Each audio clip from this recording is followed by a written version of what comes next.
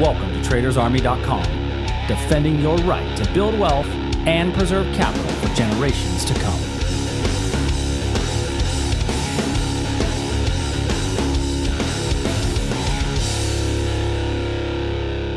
Hey, Wednesday. What's up, everybody? It's a Wednesday morning edition of the Daily Market Commentary, where we had a really interesting day yesterday in the markets. We're down about 10 points this morning in the S&P as we are selling off just a bit. If you're new to the channel, do me a favor, click the subscribe button down below, hit the notification bell so you get the updates. If you are not new to the channel, do me a favor. It takes no effort at all to push that little thumbs up that says like. I would greatly appreciate it. Lets the algorithms know that people are indeed watching. So just do it. Do it already. Come on. What's taking you so long? Push the button. Push the one that says like. All right, appreciate you. All right, let's go ahead and get going.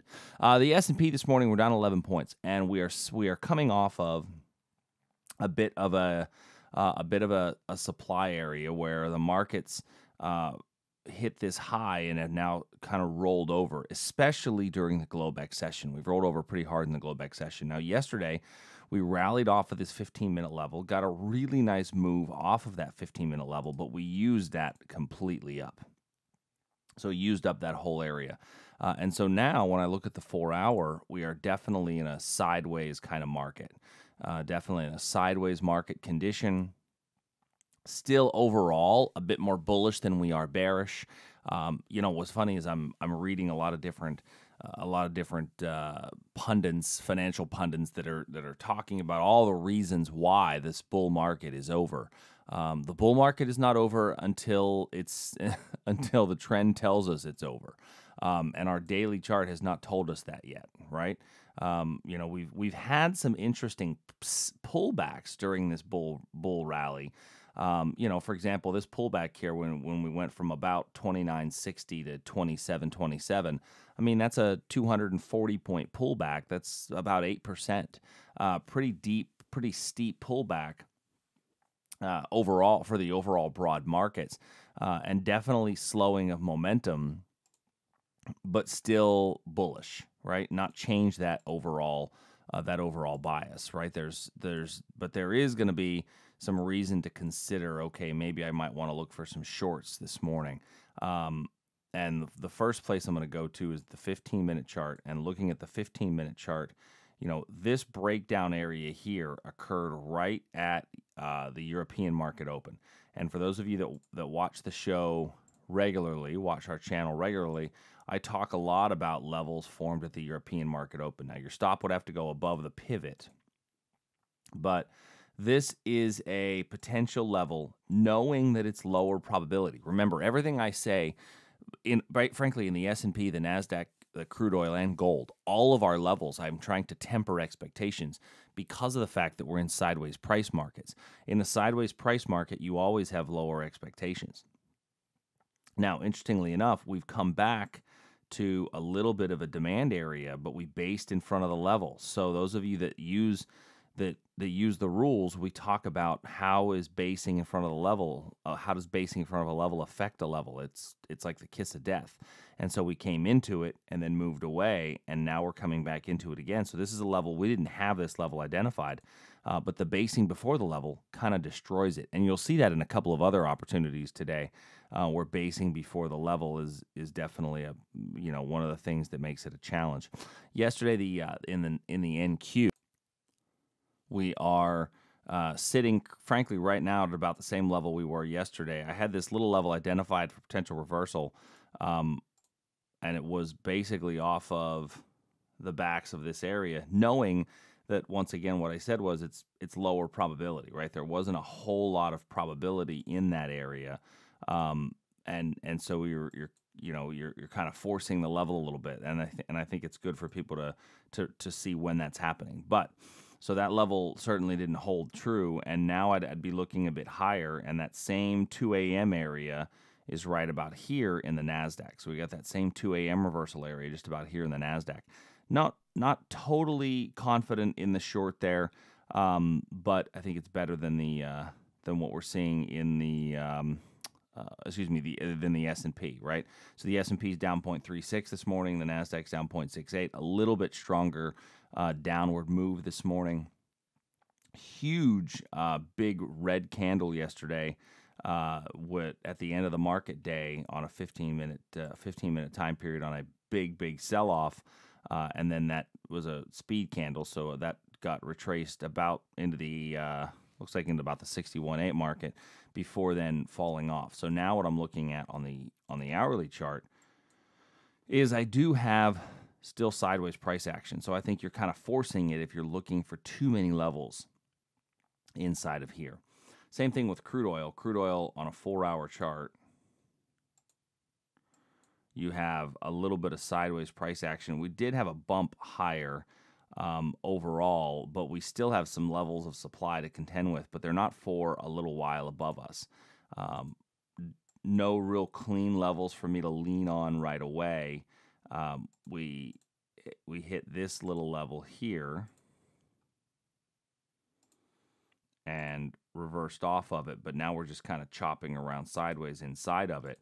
Yesterday I was looking at this area here for a potential reversal, and we rallied right up into it, but didn't get really any follow through. So now I think it's best just to hold off on crude oil. There's really nothing to add. Same thing in gold. You're going to see that gold, we have a very similar picture as far as the 4-hour, giving us weakening upward momentum. Now we had a triangle pattern that I kind of felt like we had broken out of in gold with some force, but it didn't take, if you will, on the breakout, and we are still getting some higher lows on the 4-hour chart, but it just didn't take on the breakout. And then yesterday we had a very small little level in here where I thought, okay, we may get a bit of a reversal, but your stop has to go up in this region, so you got a real quick touch up into here, and then a bit of a sell-off. And now it looks like we've put in a little bit of a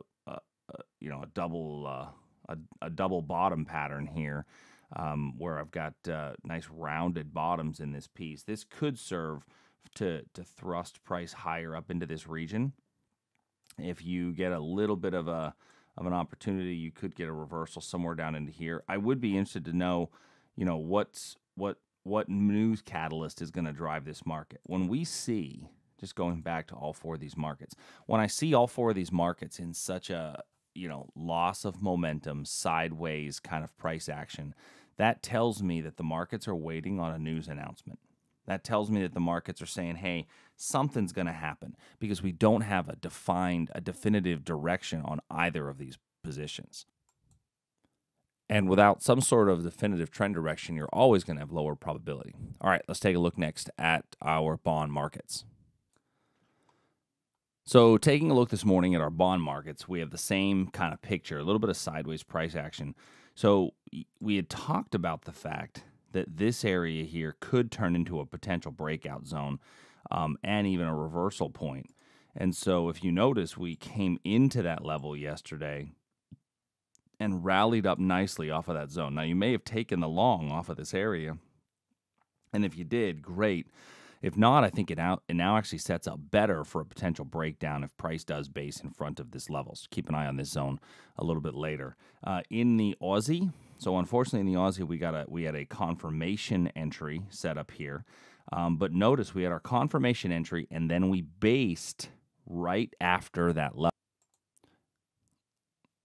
Now, by basing in front of that level, what does that mean? Well, that means that it was no longer valid the second time through. And that's one of the reasons, yesterday we put that in our trade feed update, is that the 6A confirmation level came very close to entry, missed by a tick, and is now basing just above the level. And basing above the level means this is no longer a valid zone. So we have to remove that zone. However, we did have this now becomes an origin of a move down, and there could be an opportunity on the reversal back into this level. So unfortunately missed out on the little bit of a thrust higher, but that's okay, because what that did is keep us out of a bad trade. So now the euro, we have another confirmation style entry, but as you notice, we came into this euro level, and then we really started to base a little bit just above the zone. So remembering what basing above the zone means, it definitely weakens that level, removes that from a probability of going forward. So now I need to look a bit higher as to, okay, where's my breakdown point? So we already actually had the breakdown from earlier this week. Some of you had mentioned in the comments that you had taken that short, which is awesome. You still may be in that position, as this is what the euro has done. Really strong sell-off after that 4-hour breakdown. So that was really so far the best trade we've had this week is the breakdown in the euro. And it's really running along with a lot of strength. So the next area, I think, would be a retest back up to one of these levels. This long lower wick makes that makes the next breakdown a little bit more challenging. So I think it might make sense to look for a bit of a rally up. And I think that opportunity comes into play right about here. I think right about here, maybe your best bet for a rally higher. You may even have a stop somewhere up above here. But that's probably the next best bet for a rally higher. Canadian dollar, we got a little touch off that tweezer bottom, and then it's just kind of stalled. So if you took that trade, that level's still not dead. You can use it again using a confirmation entry though, because we gave it a touch and go already once. However, I would at the very least, take some money off the table at this point, since it's not really going anywhere, kind of chopping along sideways, just like pretty much everything else. Great British Pound, Japanese Yen. The pound is kind of continuing that trend of downward price action. We came into our pound level and had a really nice move away from that level last week, and it's kind of just maintained that move down. We did get a rally here as the euro showed weakness, the pound showed strength here over the last couple of hours. And when I look at the 4-hour time period, we're still in a downward trend, but our downward trend is losing a little bit of momentum, losing a little bit of steam. We actually just put in a higher swing low right here.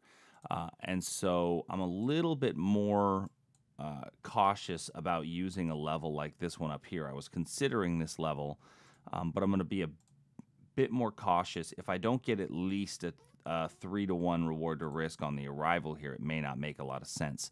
So any basing between basically current price and that level is going to make that level a little bit more risky. And then in the Japanese yen, we are still in that sideways price pattern, but I do think that we may have a little bit of a potential move off of here. But the problem is that we're really still trading in this range, and this range is hard to break out of. So if you have any questions, please send us an email, support@tradersarmy.com. I will talk to you all real soon. Thank you so much, everybody, for joining us today, and we will be back tomorrow. Later.